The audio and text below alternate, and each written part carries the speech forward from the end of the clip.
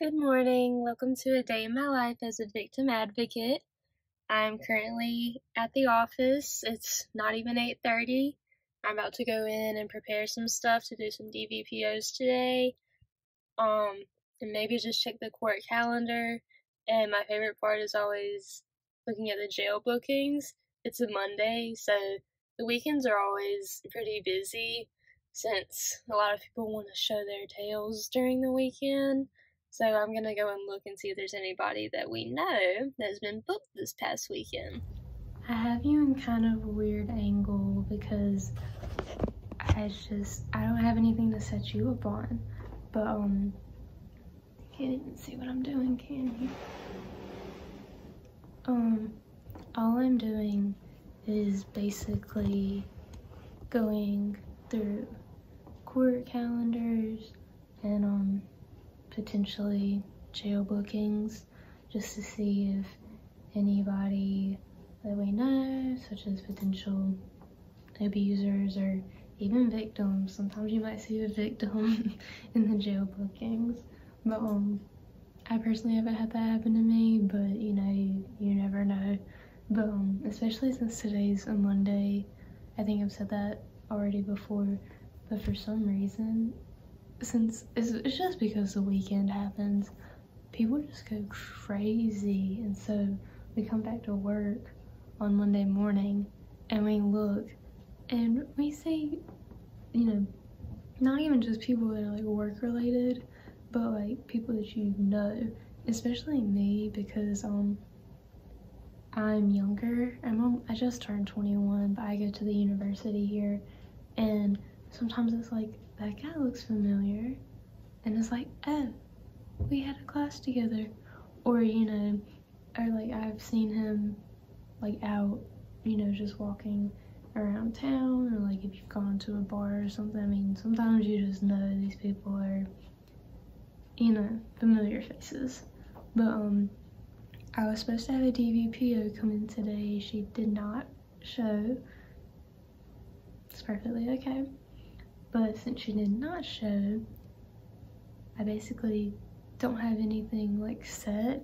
There are things that I have to do. I make myself a to-do list every day because sometimes there's a lot to keep up with. But most of the time a DVPO will take up half the day, and since we don't have one today, it's not really like a set schedule for me. I can just kind of call my clients, see what's up, remind them of court dates that they have coming up. I can see if they need anything, if they've thought about doing counseling anymore, because we do have in-house counseling and they're awesome. All of our counselors are great. But yeah, I can just kind of do my thing. If I had had a DVPO today, I would have had to have gone to the courthouse, and maybe y'all can see that one day.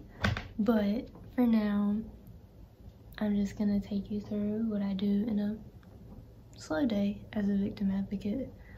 Don't get me wrong, today might be slow, but that means someday soon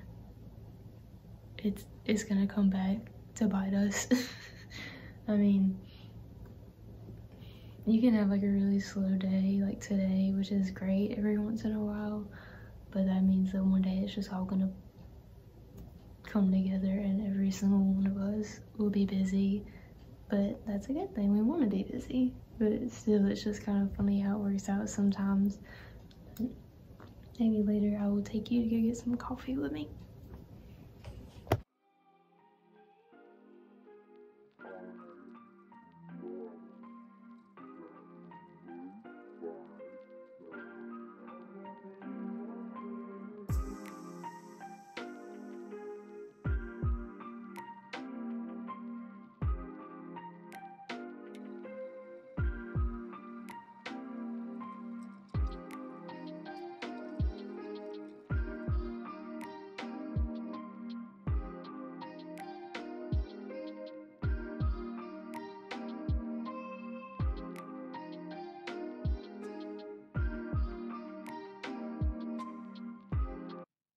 Okay, so I went and I got my regular. I will let you applause. It is amazing. I mean, just look. It's called a cinnamon roll latte. I've never had it iced before, but it's like 87 degrees today. So I'll give it a rating and see if it's better than like the hot version.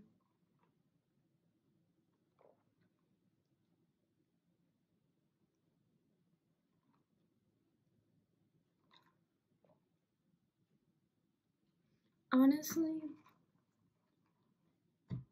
I love iced coffee. I think iced coffee is amazing. That is my lunch half the time.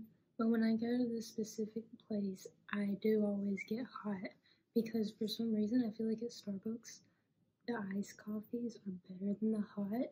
But at this like local coffee place, every hot coffee I've ever had is better than an iced version of it. So I don't know. I mean, it's still good. I'm still gonna consider it my lunch, and I'm still gonna, down it in 5 minutes. Let there be no confusion about that.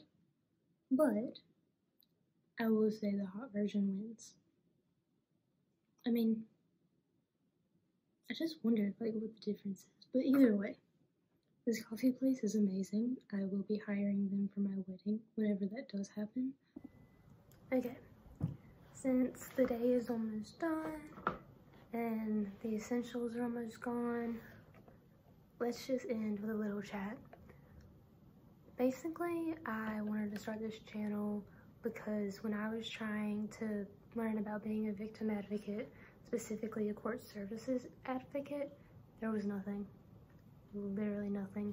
Like I would type in victim advocate, day in a life, or ways that people entered into this field, and there was nothing.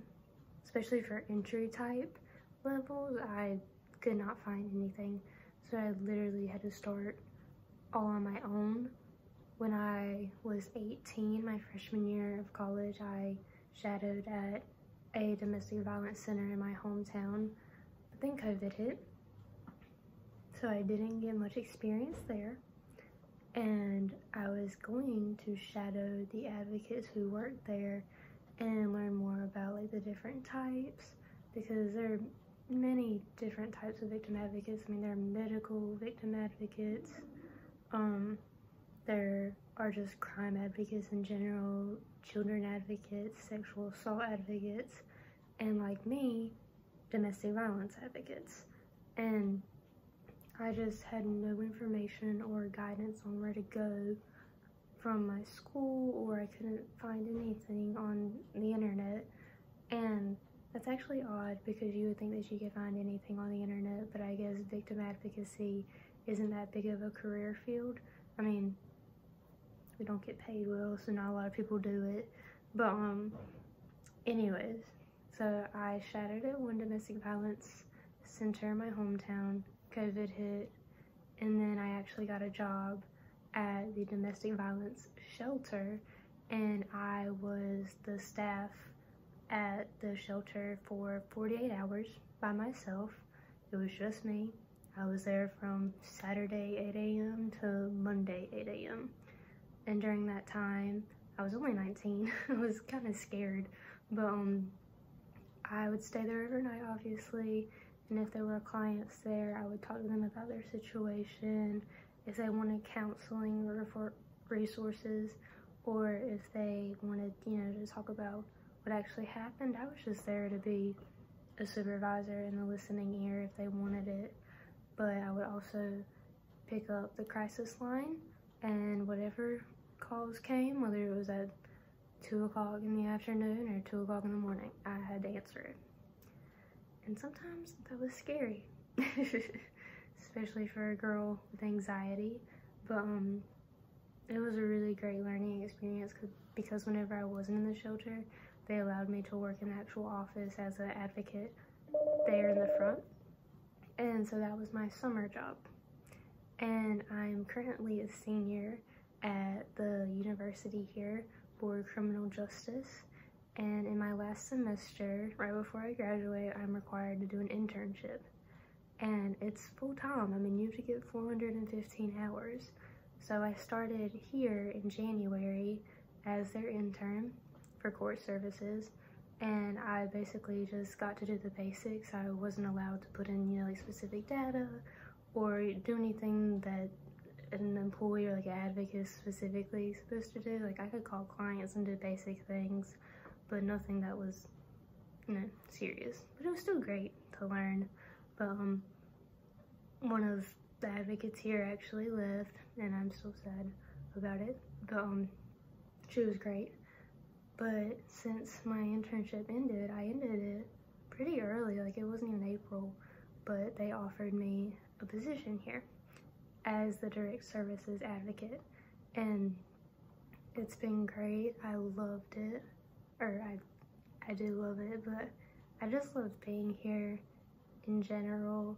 It's honestly the most chaotic environments to work in. If you thrive in chaos, this could potentially be the job for you. I mean, like, we have appointments, we do our best to do things by schedule. Like, I had a DVPO for 9 o'clock today. She just happened not to come. But some days we do get walk-ins, and some days we have crisis calls, and some days we have people who come in that have absolutely nothing to do with domestic violence. But that's okay. Domestic violence is like our specialty, but we help anyone that we can. But chaos sounds so negative, but in this setting it's a good thing because you want to be busy. Like, you want to have people to help. If there's no chaos, then you're not doing anything. And the whole goal of this organization and for advocates is to help people. And so, yeah, I might have a DVPO that comes in randomly, not scheduled, has no idea what's going on, and we might be rushing to make it to the courthouse on time, but guess what?